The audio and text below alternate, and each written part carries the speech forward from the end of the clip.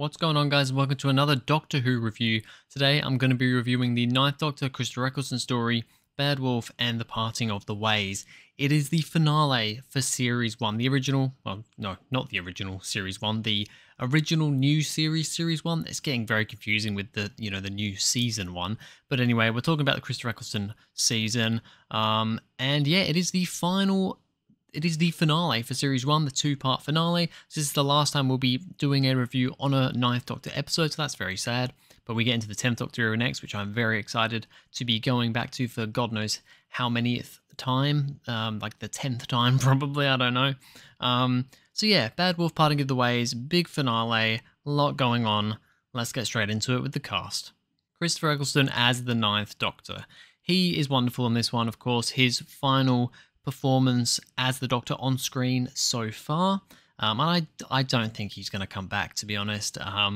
There's a lot of political stuff going on with all that. I just don't see him coming back at this point. Even if, things do change, management changes. I mean, management is the people that he had issues with are now mostly back in the show again. So I don't see it ever happening, to be honest. But yeah, Christopher Ecclestone does fantastic in this episode. He is so good. He's been amazing throughout this whole series. He is one of my favorite Doctors, even though he only did one series. He's so good. I mean, he's the Doctor that pretty much started it off for me. I watched a couple of classics when I was younger, but it was Series 1 with Christopher Ecclestone that properly started my love for Doctor Who. And he is in my top 5, probably top 3 Doctors, largely because of that. I love him so much. He is awesome in these 2 episodes. Not really much else to say.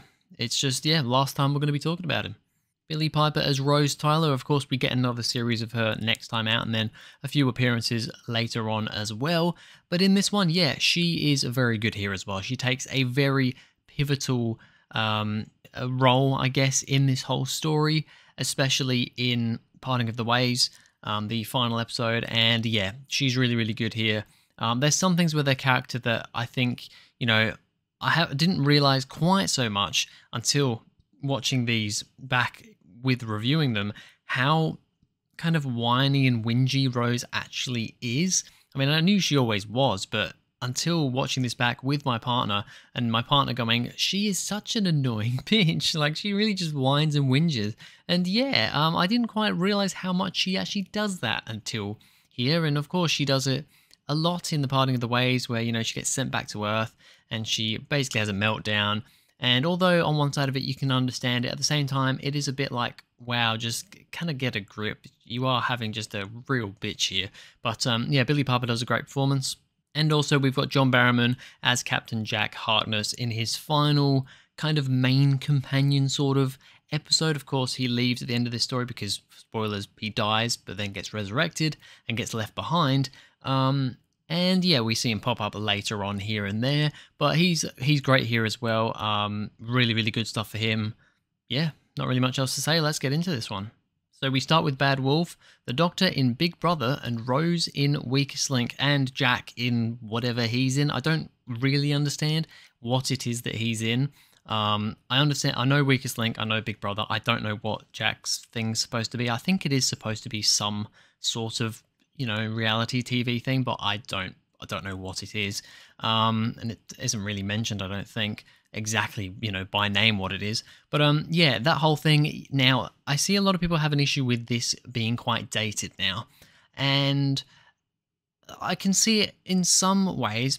At the same time, though, Big Brother's still a thing, isn't it? Maybe not in the UK anymore, but there are definitely I know Australia, where I live, we have Big Brother going on, maybe not at the moment, but we've had one like last year, maybe even this year. So Big Brother's still a thing in the world. Weakest Link, I don't know if Weakest Link is still a thing. It might be, it might not be, but I mean, I can understand how this does, date the episode quite a lot. But personally, I don't really mind it. I'm fine with it. People die in the games. Now, later on, we find out that people don't actually die in these games, although where they get sent to, they might as well, they pretty much die later on anyway. But, the initial beam doesn't actually kill people, but that is initially what we think is going on. I think it's an interesting premise to bring up. It's really dark, it's like, oh, these fun games, especially when the Doctor, rocks up in Big Brother and he's just like, oh, what the hell am I doing? Why the hell am I here? He's all nonchalant about it. And then when that first woman gets you know, disintegrator beamed, he's like, what the hell was that? And his face and how he kind of lifts himself up off the couch after just leaning back, all like, oh, what the hell is this stupid shit? It's a complete change of mind.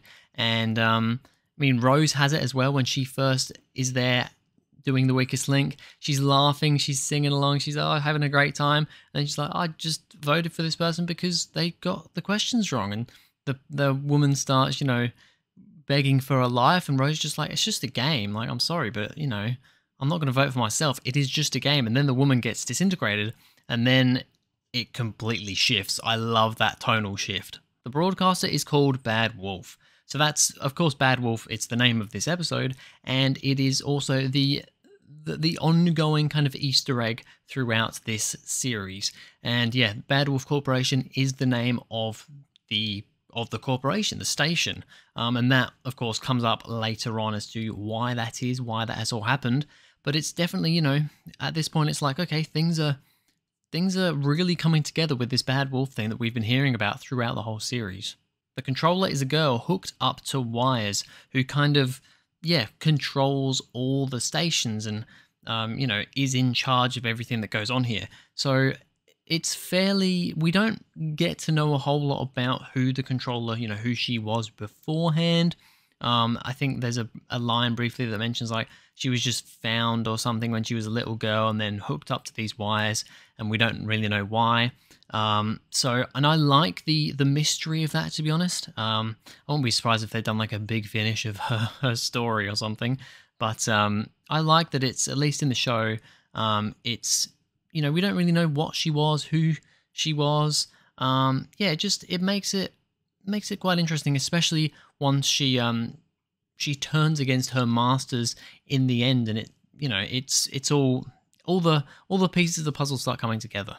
The disintegrator beam is actually a transporter, so this is where we find out that it's not killing people, it's actually transporting people, because what happens is Rose gets killed in her game, then yeah, she gets killed in the weakest link, she loses and gets disintegrator beamed, and then Jack, once they go up to floor 500, finds out, because he manages to, the TARDIS is up there, he goes in the TARDIS, he manages to figure out that this beam isn't killing people, it's transporting them somewhere. They don't know where at this point, but he knows Rose isn't dead, or Rose most likely isn't dead. She's been taken somewhere. She might now be dead afterwards, but she's been taken somewhere. She's not initially dead from that beam. So that's a really good revelation. The controller set this all up to wipe out the Daleks. Okay, here is maybe, I don't know, maybe an issue I have with this episode. I don't really know. So I like the whole thing of the controller. Obviously, you know, she's hooked up to all these wires. She's obviously got something crazy going on there. She basically set the whole Bad Wolf thing up. Well, not necessarily the Bad Wolf thing, but she set up, you know, she brought the Doctor, Jack, and Rose to all these games and to the station because she wanted to defeat the Daleks, who end up being the villain of this story. So she's in the whole thing, and she ends up getting taken by the Daleks once they realize once the Daleks realize what she's done, and they kill her. But she's like, I caused your destruction. I love that scene. It's great. It's just a really good scene. My only issue is, okay, so obviously they tried to disintegrate a beam the Doctor in Big Brother, but they didn't kill him because he's like, somebody obviously wants me here, so that's why they're not using the beam on me.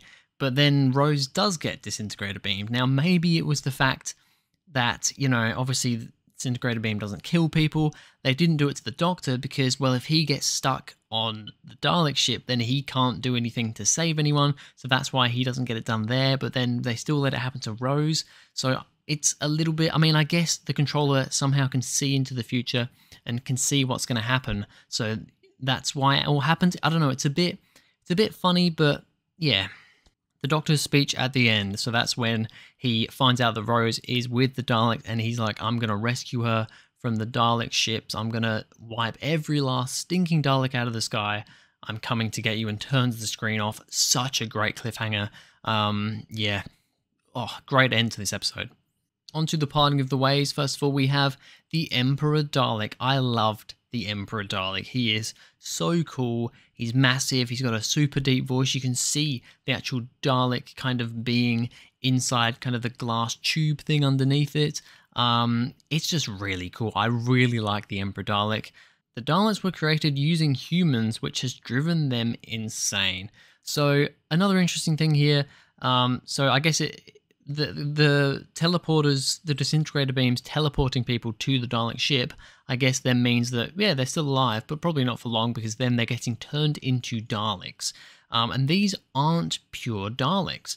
Now that's an interesting thing for me, because I'm like, well, we have this whole thing, and I mean, we had it in Dalek, where, you know, the Dalek was being mutated with humans, you know, it got mutated with Rose, and it could no longer live anymore because it wasn't a pure Dalek. These are also not pure Daleks. They're literally using humans to make Daleks. So I'm a little bit, and they're going insane because of that, fair enough. But usually when we see Daleks being mutated away from what they initially are, they cannot bear living, so they just all die and kill themselves. So the fact that they don't here, they're going a bit insane, yeah, but they're not, you know, I feel like that's a little bit of a plot hole there that I didn't really think of before. But yeah, every other instance, Dalek, it's not a pure Dalek, we don't deserve to be in this world anymore, we're not pure Daleks. These aren't pure Daleks, but they don't seem to care. The Doctor tricks Rose into leaving. So another very heart-wrenching moment, but a great moment, where the Doctor, he makes it feel like, oh, you know, I've got this brilliant idea of how we can do this and blah, blah, blah, blah. And he's like, Rose, go into the TARDIS, hold this lever, I'm just going to go out and do this. He runs outside, he stops, and then that slow look back as he lifts his sonic screwdriver, closes the doors, and sets the TARDIS away. Brilliant scene. So emotional. Yeah, it's perfectly acted by Christopher Ecclestone. Like, that is amazing acting. To just switch like that, oh, it's so good. The Doctor's hologram speech, another classic moment. This story is full of classic moments. When, you know, Rose is in the TARDIS, the hologram comes up of the Doctor. He starts talking to her about, you know, I'm facing an enemy that cannot get hold of the TARDIS, and I'm probably dead already, so you need to, you know, you're getting sent back to Earth, let the TARDIS die, get on with your life, have a fantastic life. And that whole scene, when he turns to Rose, and he doesn't sound like he's coming through a computer anymore, it just sounds like him talking, have a fantastic life. It is such a heart-wrenching moment. It is pure Doctor Who. Lydia's death with the silent exterminate. Yeah, I mean, I can't remember what I thought of this episode when I first saw it. You know, when in Bad Wolf, Lydia's like, oh, I could come traveling with you. And the Doctor's like, yeah, that would be nice. He basically says, yes, you can come traveling with me. Back in the day when I was, you know, 6 years old watching this, I probably didn't think, oh, she's going to die. Nowadays, if I hear some, you know, this, especially if there's a current companion still around, and a new person comes along, and within one episode it's like, I'm going to come traveling with you, and the Doctor accepts, it's almost certain they're going to die. They're not going to make it through. Sure enough, that's the case, but Lydia's death is heartbreaking. The way she thinks she's safe, but then the Daleks come, they fly outside, and they shoot the glass, but when they say exterminate, but you don't hear it because it's behind the glass, you just see the eyes light up as if to say exterminate, and then the scream. Oh, it's another heart-wrenching moment, but it's so well done. Rose opens the heart of the TARDIS and returns to the Doctor. So the monumental moment, you know, Rose is back on Earth. She has a little tantrum, which, like I said, I'm not the biggest fan of, but I can understand where it is in the story, and it makes sense, but it's a little bit too, oh, we're having another tantrum again. And that happens again in, well, Christmas Invasion, to be honest. Bit of a tantrum there, and bit of, oh, look at me, oh, I'm annoyed. It's one trait of Rose that I don't love, to be honest. But yeah, and then she figures out that she's got to open the TARDIS, because the whole thing in Boomtown of, you look into the TARDIS, you make it think what you want it to think, and then it can help you out.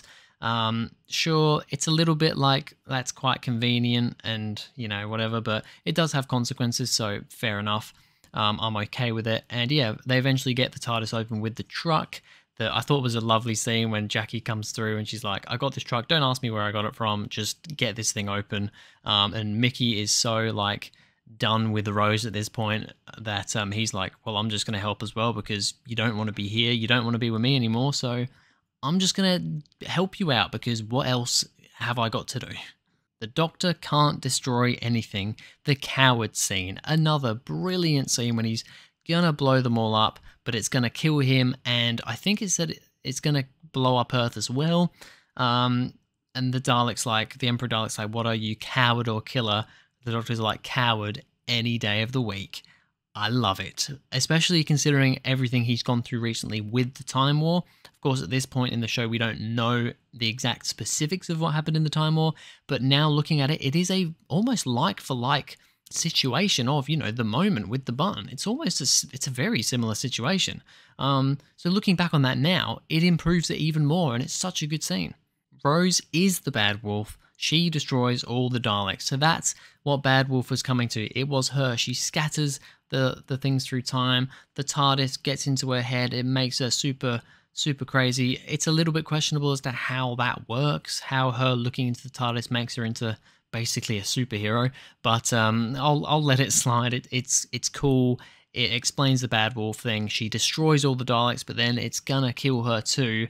And in the end, the Doctor has to take the time vortex out of Rose into himself, then back into the TARDIS. But ultimately, you know, he's taken in a lot of this stuff and he can't get it all out of his body. And that is going to force him to regenerate. So that whole thing, the sacrifice that he makes there is so good. And it's a fitting, great end to this Doctor and this episode. Finally, of course, we have the Doctor regenerating. I love this regeneration, you know, the Ninth Doctor going on about, I was going to take you to so many places and all this sort of stuff. Maybe I will, but I won't like this, not with this daft old face. A great speech at the end there. And the regeneration into David Tennant, the whole Barcelona thing, it's awesome. All right, a bit of a longer review there today because it is a two-part finale. A lot to say in this one, as you would expect, being the end of a Doctor's run as well. So a rating out of 10. Well, I mean, it has to be a 10 out of 10. It is an amazing episode. I don't really have any issues with this one. Like I said, the whole thing, I think the main issue people have with this story is the fact that Bad Wolf is a bit dated. Other than that, people seem to really like this one as well. And I don't quite, the datedness of Bad Wolf doesn't really bother me that much. So, I mean, Bad Wolf itself, maybe not quite a 10 out of 10, but Parting of the Ways for me is an easy 10 out of 10. It's such a good episode, and it boosts the whole thing up to a 10 out of 10 for me. It is such a good finale, one of the best finales of New Who, for sure. And yeah, it is a pretty easy 10 out of 10 for Bad Wolf and the Parting of the Ways. But anyway, that's going to be it for this video, guys. Thank you very much for watching. If you enjoyed, please go ahead, like and subscribe, and I'll see you guys in the next video.